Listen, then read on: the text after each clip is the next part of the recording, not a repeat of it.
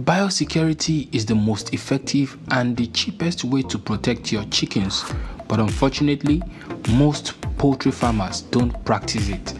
Not because they don't want to, but because they just can't get it. I mean, it's too vague, ambiguous, and they just drop it and do what they know.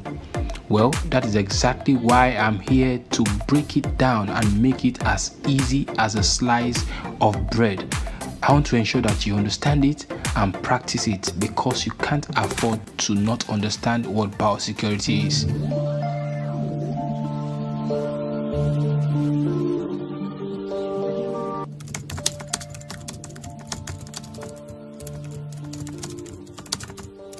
Alright, if you're already excited to see me talk about biosecurity, I want you to go to the comment section and type the word biosecurity. Yeah. Biosecurity. Biosecurity. Biosecurity. Biosecurity. Biosecurity. Alright, welcome back to DIY Agric, your #1 animal scientist and your poultry success partner. So if you're here to subscribe to this channel and you are into poultry farming or you are thinking of going into poultry farming, wow, you want to go and hit the subscribe button right away. You also want to hit the notification bell if you want to be the first to see my new uploads. So let's dive into what we have to discuss today, which is biosecurity.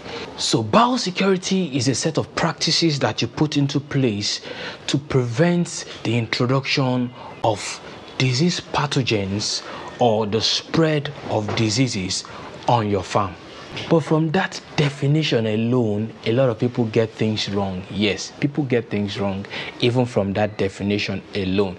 They tend to focus on just one part of biosecurity, and that is exactly why I'm trying to break it down in this video to ensure that you get every part of it, because you don't want to get it wrong from the get-go. You don't want to get it wrong from the beginning. So now I'm going to be dividing biosecurity into 3 different parts that will help you to know where you start from.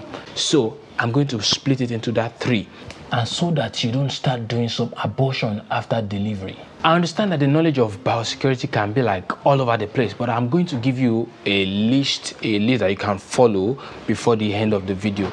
If you don't even get anything at all from this video, you can look at that list and it's like a checklist that you can follow and you get things working for you on your farm.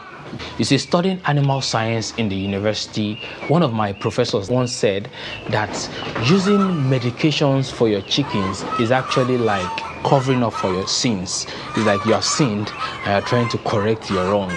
And this is one of the things he was talking about, biosecurity. Biosecurity is more like a set of rules, a set of laws that, okay, once you fault them, then you have to pay back. Is either with the life of your chickens or with your profit, or you have to buy drugs, you know.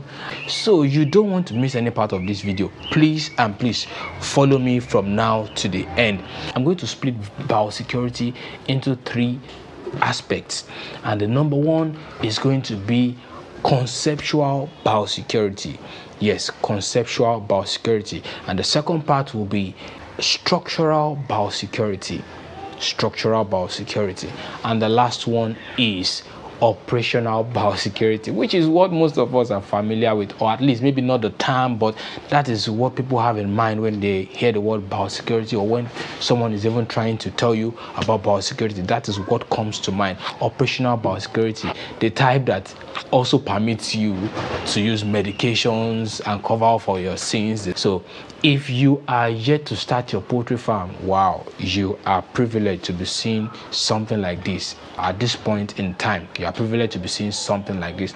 So talking about conceptual biosecurity, this talks about the whole concept of your poultry farm.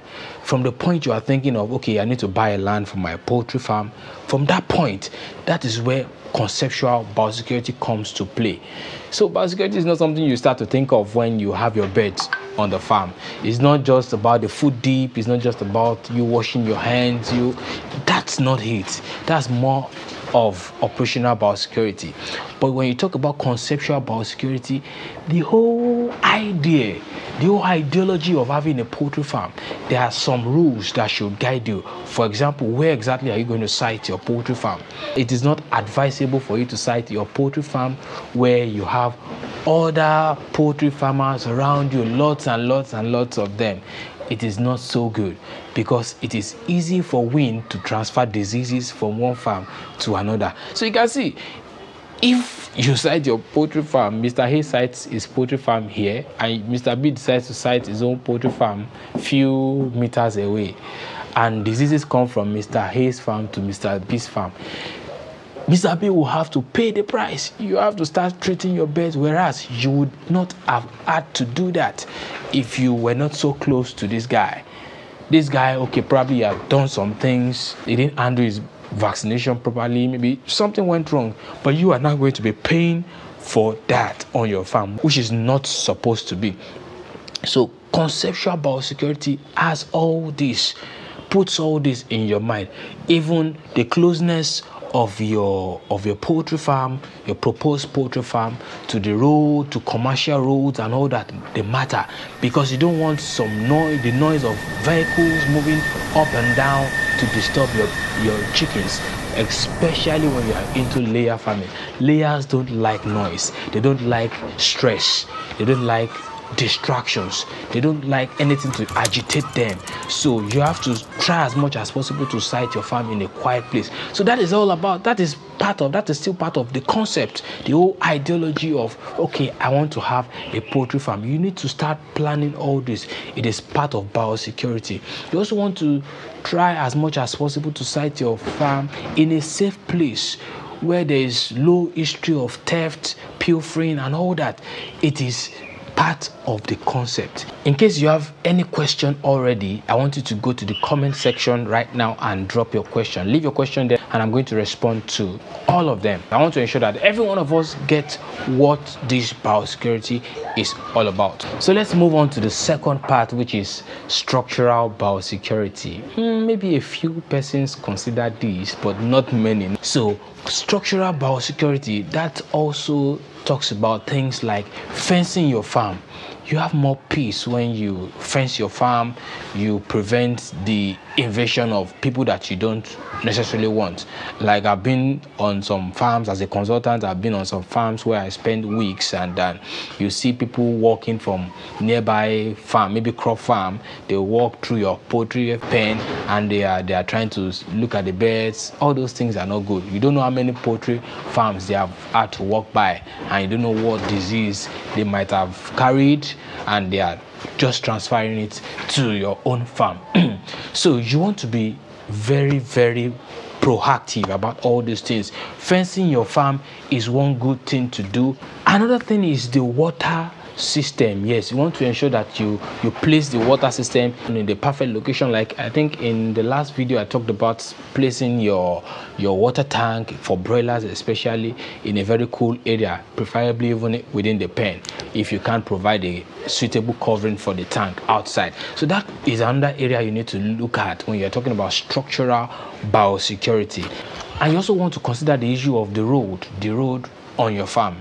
If your farm is fairly big now, you will certainly have road for motors, for vehicles. You have road for vehicles. So you want to make sure that that road is all-weather road. That is, whether it is raining, whether it is dry, the place is good. Vehicles can come in and go out easily without them having to sink and all that. So that is another area you want to look into. And then a lot of people complain about rodents, rats, and all that bring diseases. Rats, like I said in one of my videos, rats are carriers of about 45 diseases. I think I mentioned it in that video. So you want to have your structure in a way that it prevents rats from entering the pen. You cover it well, you net it appropriately. So that is still part of structural biosecurity. Everything that has to do with structures, from the outside fence to the building of the pen, you want to construct the changing room, all those things that has to do with construction, structures, that will help prevent the transfer of diseases. Yes.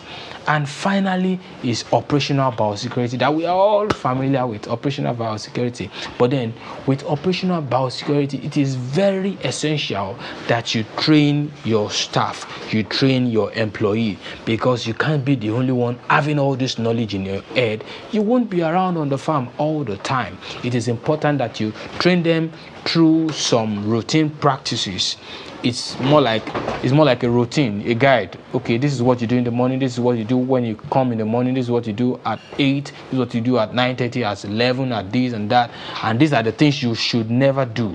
So those are the things that is why most people talk about operational biosecurity, because this is the kind of knowledge you want to pass to your employees, and it is very important as well. It is very important. So the issue of the foot dip, that should always be good. You have to clean it every morning, put fresh disinfectant to ensure that it is still strong to combat pathogens. And you have to change your clothing, the outer clothing, you have to change it once you are entering the pen. You have to put your leg inside the foot dip. A lot of operational things that you need to do. The feed bags, you don't bring feed bags from another farm to your farm. The disposal of dead animals, like in structural biosecurity, for example, you have to take care of the place where you'll be incinerating dead animals. You have to provide an incinerator far from the chicken house, so you don't allow the fumes from the burning to go into the pen. So all these things that's why poultry farming is not that cheap. It's not that cheap. You want to do it well, and if you can invest well and you have the right knowledge, you actually get the best result.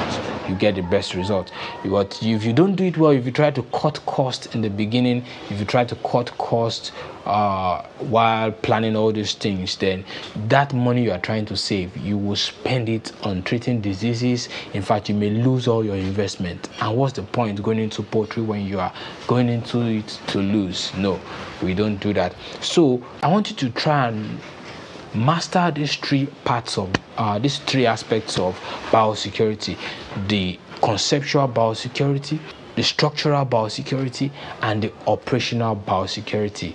All three have to be merged together before you can tell me that you are practicing biosecurity in your farm. Don't just tell me that you have food dip. No, that won't work. Don't just tell me that you change your clothes and all that. No, you have to start from the basics. You start from the beginning, and then you'll be able to put out diseases on your farm. At least you'll be able to minimize the treatment of diseases to about by 70%. You'll be able to reduce it by 70%. I can assure you. If you avoid birds coming into your farm, rodents coming in, you yourself, you don't go to other farms and bring your body just as is and you land in your farm. No. So all those things will help save your investments.